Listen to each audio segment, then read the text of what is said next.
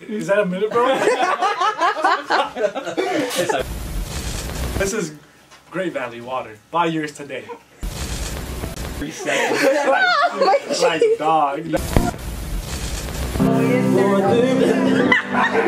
Hey, well, thanks so much for joining. Oh. Sorry. Nah, you good, bro. You good. I got the freaking color wheel again. Oh, it's the color wheel of death. Yes, good idea.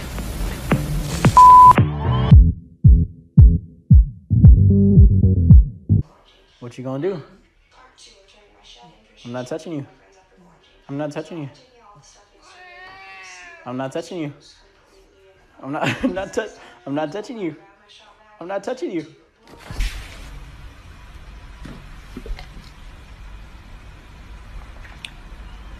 Hey. Or you can just hold it down.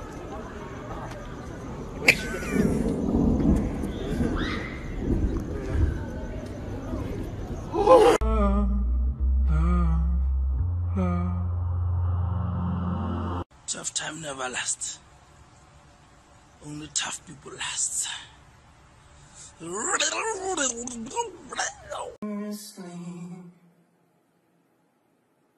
From the other side.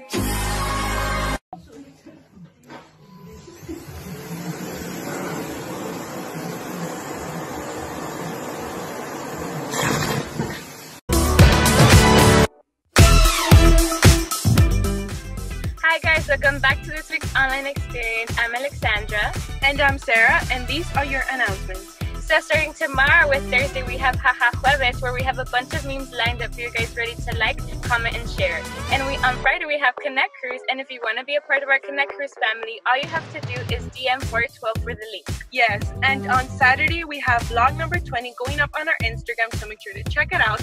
And on Sunday, we have our Facebook and YouTube service live stream, English at 10 a.m. and Spanish at 11:30 a.m. So make sure to check it out and tune in. And so with all that being said, let's get ready to worship in spirit and in truth.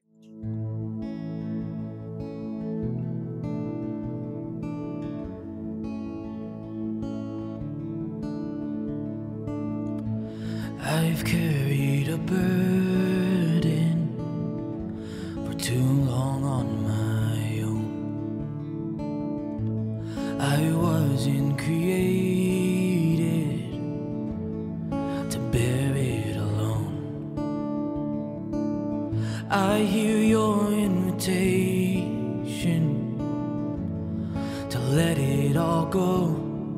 I see it now, I'm laying it down, and I know that I need you. I run to the Father, I fall into grace. I'm done with the hiding, no reason to wait. My heart needs a surgeon, my soul needs a friend. So I run to the Father again and again and again and again. Oh, oh, oh, oh. You saw my condition, had a plan from the start. Your Son for redemption, the price for my heart. And I don't have a context for that kind of love. I don't understand, I can't comprehend. All I know is I need you. I run to the Father, I fall into grace. I'm done with the hiding, no reason to wait. My heart needs searching, my soul needs a friend. So I run to the Father again and again and again and again. Oh,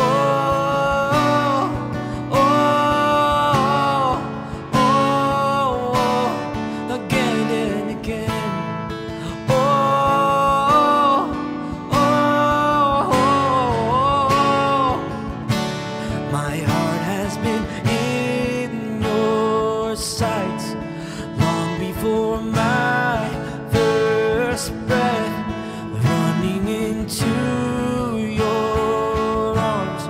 is running to life from death. And I feel this rush deep in my chest. Your mercy is calling out.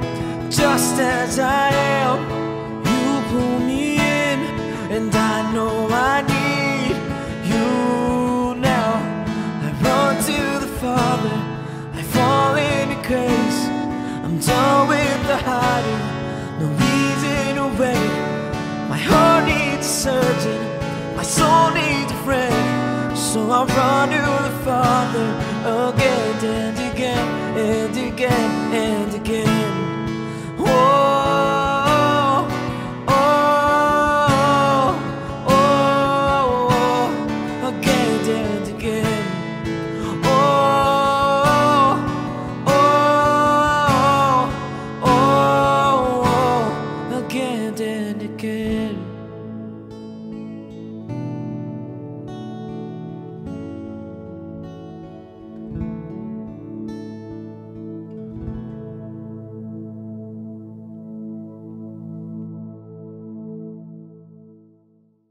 Hey 412, my name is Mildred, And I'm Andy.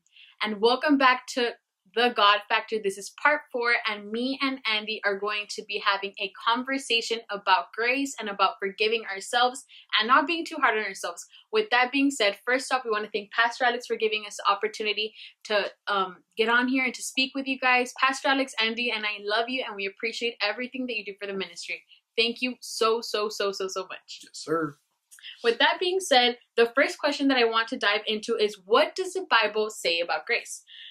In researching that, I found Romans 6:23 in the version NIV. And it says, "For the wages of sin is death, but the gift of God is eternal life in Christ Jesus our Lord." The truth is that we've all sinned at one point or another, whether it was in kindergarten or in middle school or in high school or maybe in college, or for any parents watching, maybe now. Whether it was in kindergarten when you stole a gum or a pencil eraser or whatever it was from your neighbor, whether it was watching something late at night that you weren't supposed to be watching, whether it was drugs, whether it was alcohol, whether it was sex before marriage, whatever the sin is in your life, you need to know today that the truth is that Jesus Christ has already died on the cross for that sin, and you have been forgiven through the gift of salvation that comes with grace. And with that being said, regardless of whatever sin you've done, whether big or small, you have to confidently know today and put your trust in Jesus Christ that He has already forgiven you. With that being said, I want to go over to Ephesians 2:8-9 in the version NIV. We're reading NIV, or at least I'm reading from NIV throughout my part, so make sure that it is an NIV. And it says, "For it is by grace you have been saved through faith, and this is not from yourselves, it is a gift of God, not by works, so that no one can boast." The thing they have to understand is that grace is a gift that is given through salvation. And grace, Andy, it's not something that you could earn. It's not something that you could deserve. It's not something that you can work towards and that Jesus gives you when you're the perfect Christian.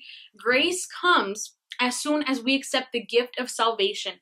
And I really believe that Christians, and that even myself, even I have had a hard time accepting the gift of grace that God has given me, because it's free. And it's like crazy to think that someone that didn't even know you before, that didn't, that Jesus went on that cross and that He died for your sins without even, being born in. He already paid the ultimate price. Mm-hmm. And I think that's why it's so hard for, people to understand, because it's free. You don't earn it. You don't deserve it. And it's just given to you. And it's such an amazing and beautiful thing that Jesus Christ did for us.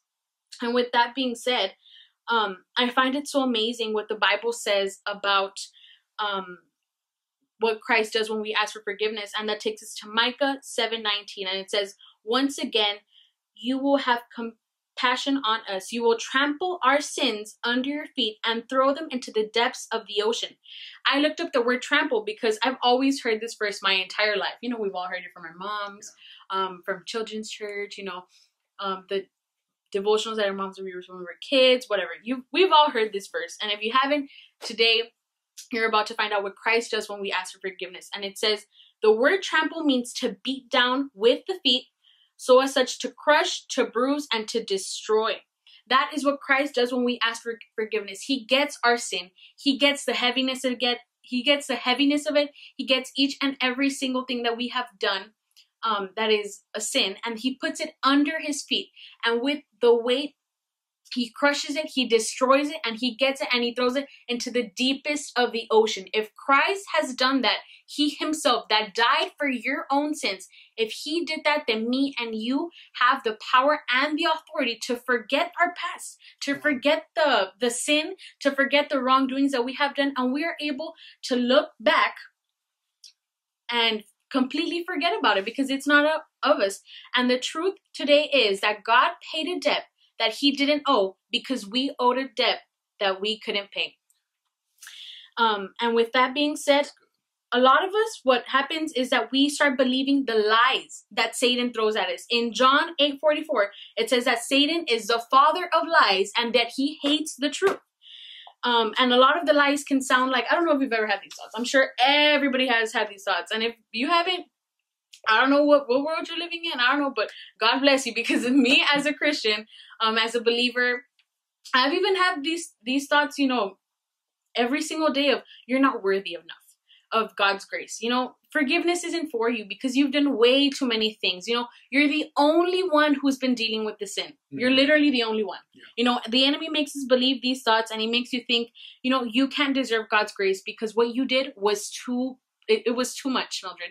It was too much, Andy. It was too much, whoever is watching. He makes you think these lies, and these are lies, and we have to call it what it is. It's a lie from the enemy, and what he hates is the truth. And in the truth, in the word of God, it says that he died on the cross for our sins, and with the death on the cross that he gave and the resurrection, we were able to receive salvation, and through that salvation, me and you are able to receive the love and the grace that God has us today. So stop living, you know, in that fear and in that unforgiveness, because many times we think, you know, that the enemy has us in a trap, and that the enemy, you know, that he has us in this cage or whatever, and that, you know, it's him. And many of the times, can I tell you something? Many of the times we have ourselves in those things. It's not even the devil anymore, because we've made his job so easy that you are the only one who is keeping yourself in your past. Can I tell you something? Many times God is waiting for you to get up from your past and to walk towards your future. God has given you the power and the authority to do that. So do it today. And I don't know if you guys have ever dealt with unforgiveness or with being too harsh on yourselves for a mistake that you made such a long time ago. But if you know that it can bring heaviness and it can make you tired when you're carrying that around. And I'm actually really glad that you bring that up, because I don't know if it's ever happened to you that, you know, God's called you to do something big, or God says, you know what, like, you're the head and not to tell. You're a holy nation. You're a holy priesthood. You're my hidden treasure. And yet you just feel unworthy of God's love. Yep. You think, you know what? Like, yeah, God, I understand. Like that Bible, that thing that I'm reading, that's for someone else. That's not for me. Like the promises you're giving to other people, that's for someone else and not for me. And you know, honestly, Mildred, sometimes what happens is that we accept the lies that the enemy tells us that, you know what, like, you're not good enough. Like God loves everyone except you. And like unforgiveness is this, like, it's almost like a wrestling match. Yep. Because you're trying to think, like, okay, you know what, God, like, you're calling me into something greater, but I can't get back what I did from last week. Yep. And you know, like, God, like, I know that your word says, and I believe you at your word, but I just can't come to forgive myself. And honestly, like Mildred just said right now, that sometimes you're just making it so much easier for the devil to keep you in captivity, to keep you from your destiny, just because you don't want to forgive yourself. And I think it's crazy. It says here in Psalms that when you mess up and you ask for forgiveness, God sends your sins from east as far as from the west. Amen. And so, like, I think it's amazing that the God that created the heavens, the earth, created you, me, you, like, he forgets. Yeah. He chooses to forget something. How is it that the Almighty God can forget what you did either yesterday, a couple minutes ago, last week, a year ago? How come he chooses to forget what you did and yet we can't? How come we can't unforgive ourselves? And how come we have to have this battle? And honestly, like, I don't know about you guys, but it gets really tiring in this battle. It gets really tiring in this wrestling match, because you do it for a day, 2 days, 3 days, a week, a month, and then by the time you know, you've been doing it for years, and you're in this wrestling match with unforgiveness. Mm-hmm. And you know, the Bible also talks about these wrestling matches and what to do when you get tired of this, when you get sick and tired of being in captivity, when you get sick and tired of being, just secluded to this one area that I can't get out of. I can't get out of my unforgiveness. And so if you guys want to read with me in Matthew chapter 11, verses 28 through 30, and I'm going to be reading in the Passion Translation, because if you know, you know. And it says here in verse 28, "Are you weary, carrying a heavy burden? Then come to me. I will refresh your life, for I am your oasis. Simply join your life with mine, learn my ways, and you'll discover that I'm gentle, humble, and easy to please. You will find refreshment and rest in me.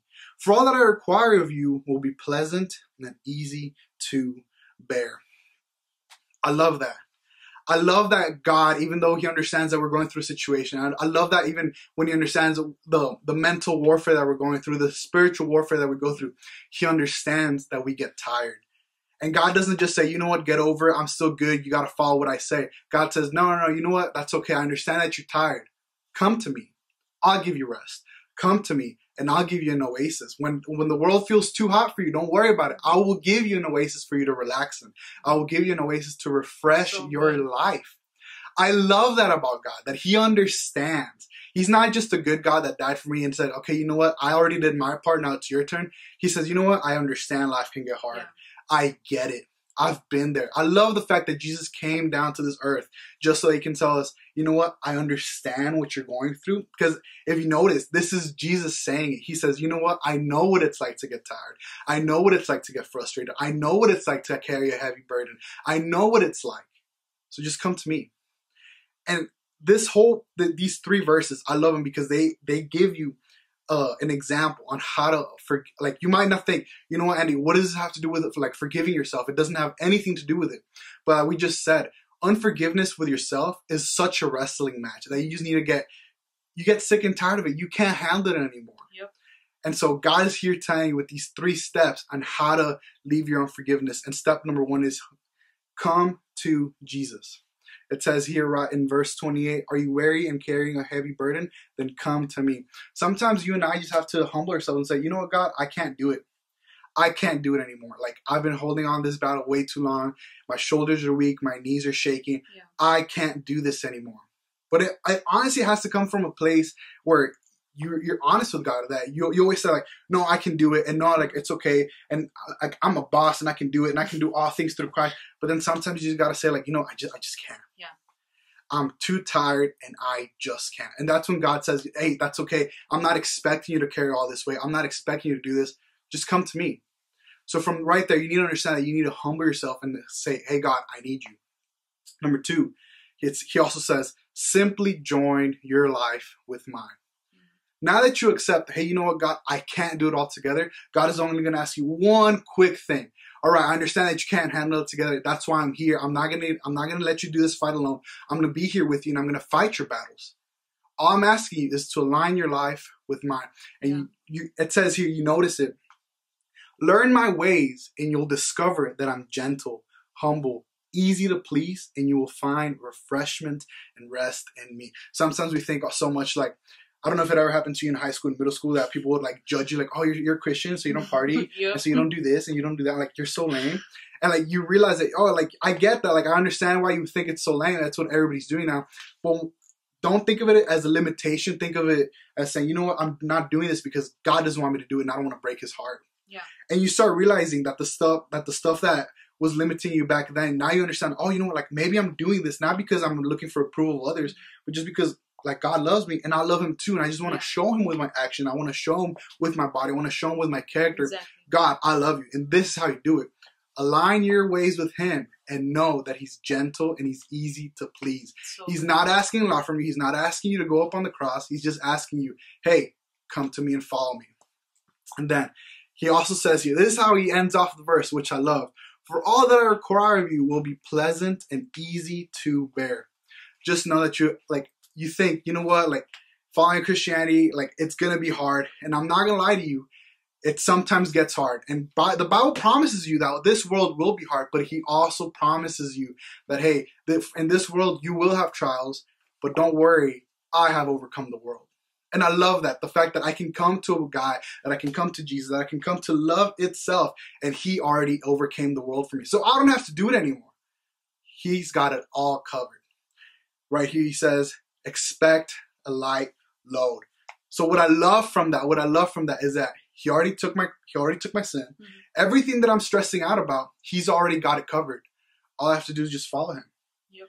And like you were saying, it's so crazy how grace is so free. Mm-hmm. It feels wrong. Yep. You're like now, like, you know what, like maybe I should work for it. Maybe if I go to church every day, maybe if I invite friends to small groups, maybe like there's nothing you gotta do. Nothing you gotta do. You don't need a perfect attendance at church. You don't need to give your tithing every single day. You don't have to have a no cussing record. God loves you just the way you are right here, right now. There's no, like, again, we say it all the time. There's no angels, no demons, no nothing that can separate you from the love of God. So right now, I want you guys to bow your heads and close your eyes. And I don't know if it's you guys, but sometimes we go through these battles every day. We go through these battles and we just can't take it anymore. We can't take the fact that I can't hold this as a wrestling match with me and unforgiveness anymore. God's giving me a gift and I'm not accepting it and I'm not opening it up. If this message was for you, I just want to encourage you guys to repeat this after me. Jesus, I accept that you died on the cross for me. I believe that you are the Son of God and that you came back on the third day. And I confess that I'm a sinner, but I am made clean in your blood. Father, thank you because you have made me clean. In your name I pray. Amen and amen. Amen. Well, 412, that is all we have for you today. That was the end of this amazing series called The God Factor. We are honestly so in love with this. We love the fact that God gives us grace each and every single day. We can't wait to see you next time. Laters. So that is the end of our service for this week. Thank you so much for tuning in. We pray that you guys received an amazing word. Don't forget to follow us on social media. We love you guys and we'll see you next week.